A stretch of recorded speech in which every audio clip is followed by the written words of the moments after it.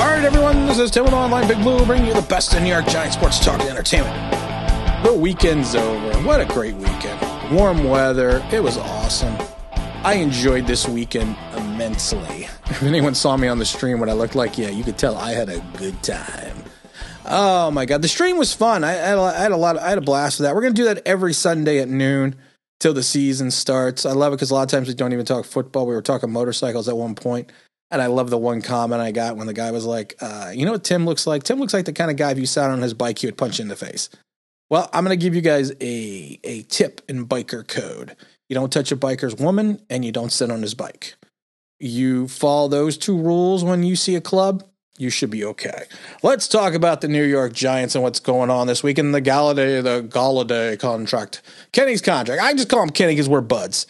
Kenny's contract came out, and yes, the contract year one is extremely team friendly, so you have to give the Giants credit for putting up a little amount of money for a big time player. And yes, I'm going to say this slowly for people. Before you start typing and bashing, hear me listen to what I say, because no one seems to listen. Signing Kenny makes sense from a football perspective because it improves the team and improves your offense. Plain and simple. But from a logistical contract perspective, after year 2021, we are dropping over $40 million on a guy whose market value dictated in 2020 was probably about 12.5. So you cannot sit there and tell me that he is over $9 million better than all the other receivers on the market, because I'm not buying it. And the gentleman is also 27 years old. So you know what? As he gets deeper into his contract, you're starting to hit your 30s, which issues can occur, and he is coming off a hip. So while I give the Giants all the credit in the world for signing him to a team-friendly deal in the year one and giving Daniel Jones a legitimate number one receiver to throw to, and year 2 and 3 is not good. Teams, even back in the early 2000s and mid-2000s, good teams, really good teams, what they used to do is they used to push out their cap space. They would offer players low salaries and high bonuses in year one, and then in year 2, 3, and 4, they would put the rest of the money in reference to having, they would, what's popping up here? I know that. Don't tell me that. What'll happen is they would then, in turn around and push, like I say, push that money out into year 2, 3, and 4 of the deal. And as they keep signing players, they keep pushing out the money.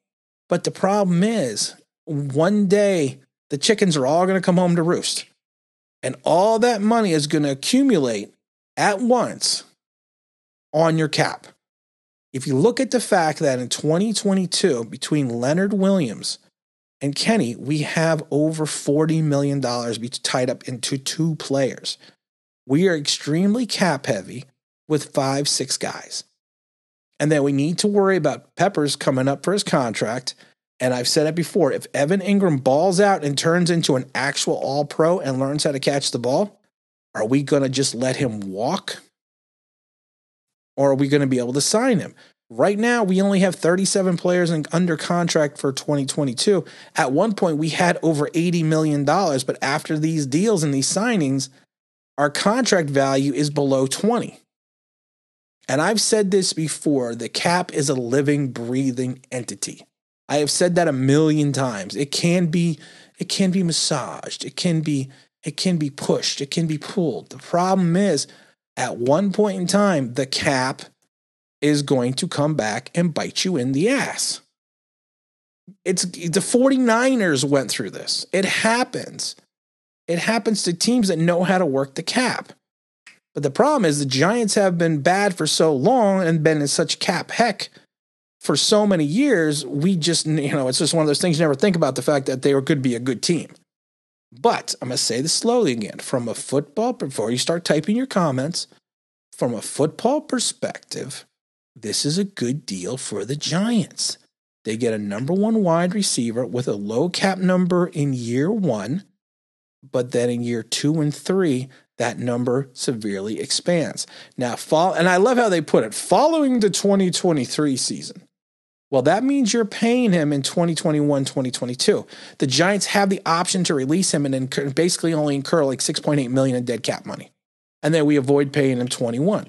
That's fine. But if he breaks down in 2021 and 2022, you're still on the hook for that money. There's nothing bad that I just said. It's not derogatory.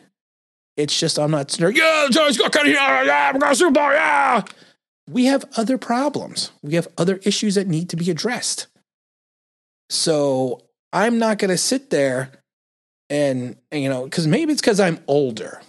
I'm wiser. I'm more mature. I'm going to sit there as a fan and as a rational Giants fan since 1976. I'm going to sit there and look at this from all sides and all angles. And that's the way you need to do it. Now, somebody asked me on the stream, what do I think the Giants' grade is for this draft class? And I told him, I said, I'm not going to give out grades. I don't give out grades because I think a grade at this point, I think a grade in March is an arbitrary number or letter. I really do. Because you don't know what's going to happen in June, July, and August. Players that you think are going to fill a position may get in the training camp and tank and suck. Players that you never thought were going to achieve anything may surprise you. So from looking at this free agency class and going, well, yeah, I'd give this grade an A+. No, I'm not going to do that because it doesn't make sense. Ask me at the end of camp or in week 3, how do I grade the free agent class? Because then you will have a better perspective. I can give you a letter by what it looks like on paper going via the 2020 stats of these players, but it's not what you're going to get in 2021. So I'm not going to give out a grade. It's the same reason I do not grade draft classes until the till the end of year 3. Because I've said it a million times. Year 1, your players come into the league and everything's a surprise. Everything's different. Year 2, the league adjusts, gets film on you, and knows what you're doing. Year 3, you need to readjust to the league adjusting to you. If you take a look at Gettleman's first draft class, when we finished the draft, you probably would say that was an A. A+. Now you look at it, you might say it's a C-. It's the same thing with the Daniel Jones class. If you liked the draft class, you may be like it's a B+. Yeah, it may not look like a B+ right now. But again, you can't judge that because now we're going into year 3. If those second-year players evolve, and it could be an A. It could be a B. You don't know. But you need to wait. You need to breathe. You need to enhance your chi. You need to understand that the universe as one offers peace and wellness. Yeah. You know what I always say to that? I always say, what I love when people's like, Tim, you got to calm down. I said, this basically sums up what I am. I have come here to chew bubblegum and kick ass. And I'm all out of bubblegum. And I don't chew bubblegum because my 2 front teeth are fake. So that's what happens when you get hit in the mouth. But you know what? You just have to just don't worry about it, guys. You don't need a grade. If you want me to give you a grade on this, if you want to pin me down and give me a grade on this class, I'm going to say it's an incomplete. Because you don't know what's happening with Jackson in the corner. Are they going to be able to have him take less money? He's another player also coming off an injury. He missed all but 5 games last year. He was mentored by Logan Ryan, so that's good. He's also going to go visit the Eagles. I mean, Peppers is the one evidently has been bringing these guys in and convincing them because he's evidently one of the guys that helped convince Jackson. So I would give Peppers a finder's fee. I'd give him a little extra in the envelope, especially if he can convince these guys to come to New York. I'd give him a little extra. Give him a little cash because he's going to need it. Because Lord knows what's going to happen at the end of his 5th-year option. I hope Peppers plays well. I really do. I like Peppers a lot. I think he was a quality pickup. I've liked him since Michigan. I don't want to see him returning punts, though. Jason Sehorn always comes to mind when I see him return a punt. Bad Jason Sehorn memories always come to mind when I see him return a punt. So I don't want to see that anymore. John Ross, I don't think is going to be returning punts because John Ross looks like he'll get hurt walking up some stairs.